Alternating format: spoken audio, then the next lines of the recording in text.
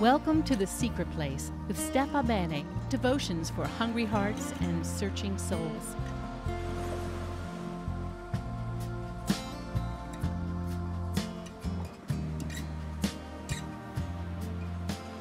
Hi there, friends. This is Steffa in The Secret Place. I'm here with you, still in the midst of our 2020 coronavirus global apocalypse.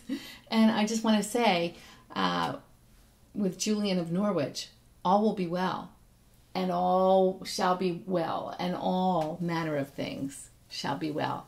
Did you hear that? Let me say it again. All is well, and all shall be well, and all manner of things shall be well. That is from a lady named Julian of Norwich. If you haven't read her, my goodness, now would be the time to do it. I want to talk to you today about a couple of things. Hope that you're doing well, and that I'm hoping that by the time I air this in a couple of weeks, that this emergency time in our globe will be over, and that virus will be put to rest, and it will be flattened, and we will go back to our lives a little bit sharper and better and more patient and more appreciative of the good things that we have. But if it's still going on, we're with each other in this, aren't we? I'm with you. Today I want to talk to you a little bit about a book that I've been reading. I'm almost done with. I mentioned it once before. It's called On the Road with St. Augustine by James K.A. Smith. One of the reasons I like this book is because I love St. Augustine and his confessions and the truth that comes out of that. And the other reason why I like this book is because I'm an academic, and I love the way Smith brings in the great tradition of the church fathers like Augustine into our contemporary thinking. You know, I've always wondered why we have like some people who believe in God who are just satisfied with, okay, we've got scripture. That's our final authority. We've got scripture. Everything is scripture. And then some go, I don't know about that. We've got the great tradition. We've got the church fathers. We've got the saints and sacraments. Isn't it great that we have both? Why wouldn't we use both? Why wouldn't we draw encouragement and strength from the great tradition of the church fathers and the way people who went before us, who loved the Lord, worshipped, and the knowledge and the truth that they found in walking with God through Christ and in Scripture? Why wouldn't we use Scripture, the canonized Scripture, to grow and feast upon? Why wouldn't we do that? I can never understand why we can't do both. If someone understands why we only should use one measure of a source of spiritual food, please tell me. But anyway, James K.A. Smith talks about learning and how we grow in grace and grow in God through an Augustinian perspective. And I have one little passage to read to you from him. It is here, and he says, for Augustine, the reason I want to know is an indicator of the sort of love that motivates my learning. Am I learning in order to grow? Learning in order to know who and how to love? Or am I learning in order to wield power, to get noticed, to be seen as smart, to be in the know? The disordered love of learning makes you a mere technician of information for some other end than wisdom. And the irony is that philosophy could devolve into just another way of idolizing. Indeed, Augustine could still see this in himself by the time he was a teacher, when he said, I was seeking to use my education to please other people, not to teach them, but just to please them.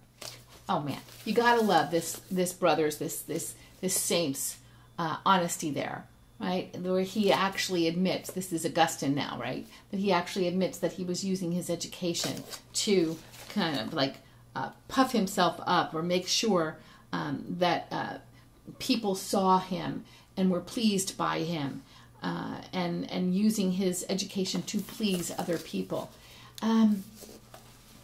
I love that because I think it needs to be said more. I'm in such, and those of you who know me know that I've been in such a really unusual situation my whole life long, is that I've only been in academe for 20 years. And look how old I am. Can you guess? I've only been in academia for 20 years. The first 20 years, basically before that, I was ensconced in church work and baby work, children work, raising kids, and writing for magazines and being in a band with my husband. Radiance, the band for your celebration, right? I was doing all these things, like, done with academe. I had my undergraduate degree, got done at 21, and I didn't want to see any more textbooks forever. Why did I need them? But then, and this is not the time for that story, I got into academe, I got my master's, I got my PhD, and now I've been, like, deeply in it for about 20 years. So I don't identify, my identity is not wrapped up in the fact that I'm a PhD, that I'm a professor. It's like, yes, I am. It serves a purpose. I love it. I love that God led me this way. But it's got its proper order in my life. Well, there's things that don't have the greatest order in my life where we could talk about, other times. But the education and the academic side of me, I think it's balanced. I think it's balanced because I don't want you to like me because I have a PhD. That's something that's like my body of knowledge that I garnered through years of study and research. And hey, if you say, hey, I'm proud of you for that stuff, great. I'm so glad that you're proud of me for that. But that's not the core of who I am, right? That's not my identity. And for Augustine, he was saying, well, that's what my upbringing was from birth. That was his identity. That's how he saw himself. That's who he was. He would walk around the marketplace and people knew him and said, hey, there's Augustine. People never did that with me. That they still don't. That's not me. But he is really pointing us to the fact that knowledge can, and the academy, knowledge, learning itself, can be disordered or well-ordered. And in the same way with love. Love can be disordered. It can be real love, or it can be disordered or well-ordered. And a well-ordered love is a love that springs forth from connection with the author of love himself, God, and flows on to others in a way that is for their good, right? A disordered love, a love that is not ordered well or ordered right, is a love that clutches and wants for itself. Yes, the feelings might be there. There can be love for someone, but it's not well ordered when it's all about you, or if it's all about me. And so this is what James K.A. Smith is talking about in this little passage with Augustine, where he talks about learning. And this is the line I was going to say about love before, that I'll repeat. The disordered love of learning makes you a mere technician of information. Would you want to be just a technician of information? Not me, okay? The disordered love of learning makes you a mere technician of information. That bristles. I bristle with that idea, because we have been made wonderfully and fearfully made with minds that can conceive of such things. Your brain is so complicatedly beautiful, or beautifully complicated, however. You know that you can keep learning and growing. You can choose to create new neural networks in your brain. Did you know that?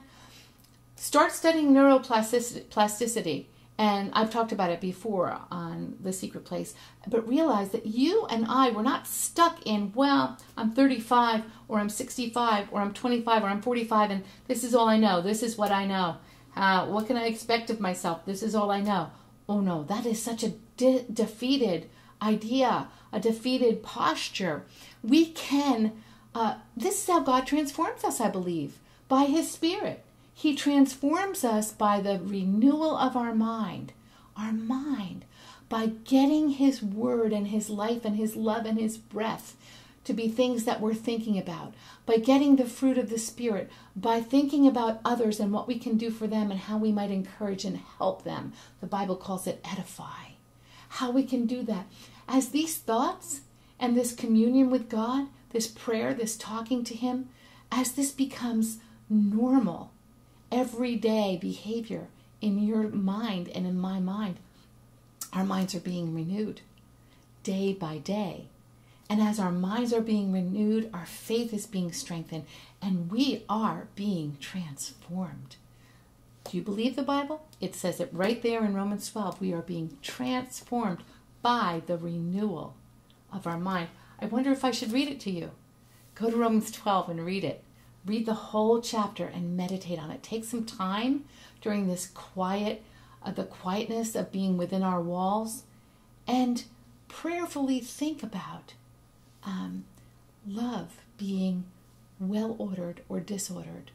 Think about what it means to be a part of the community of faith, where when we're kind of limited and restrained to being within our own walls of our house, how can we love others? How can we reach out?